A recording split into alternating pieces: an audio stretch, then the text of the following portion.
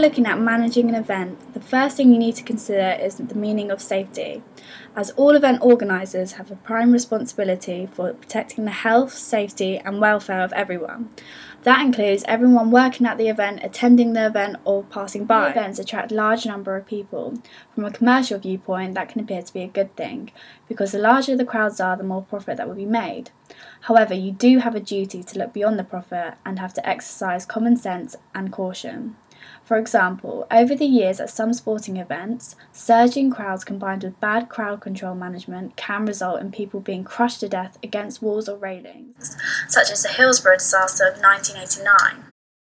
While all your appropriate staff should be trained and aware of procedures that have been set out, it is vital that any situation managers and supervisors must ensure to promote a positive and proactive safety culture for the team.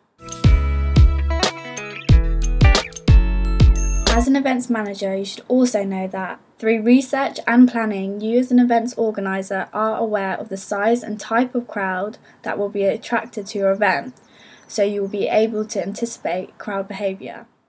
Have already visited and reviewed the site and venue as part of the planning process, and have also revisited the site before the event to ensure that no circumstances have been changed.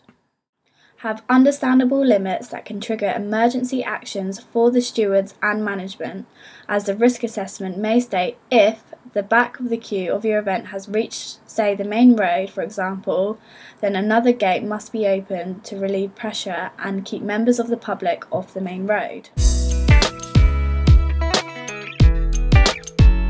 When event organisers want to create an event, a risk assessment is a formal review and consideration of potential hazards, as their impact and likelihood together could cause harm, which will affect the health and safety or welfare of people affected by your event. To perform a risk assessment, you should be familiar with all the aspects of the event, so that you know the operating environment. With investigation and planning, the whole event risk assessment should be broken down into manageable areas. Attempting to undertake a risk assessment for the whole event will be too complicated. Some people may think, why even make a risk assessment, as it's time consuming, but there are many reasons why you should perform a risk assessment. These reasons are to reject or ban activities that impose too high of a risk, to help design normal and emergency procedures that will enable your staff working at the time of the event to safely cope with all the possibilities. It is also there to ensure that excessive risk controls are not used. However, to help, the event manager could also assign the risk assessment appropriately to skilled individuals. For example, an engineer might risk assess temporary seating arrangements, or you might even discuss the potential fire hazards with local fire services.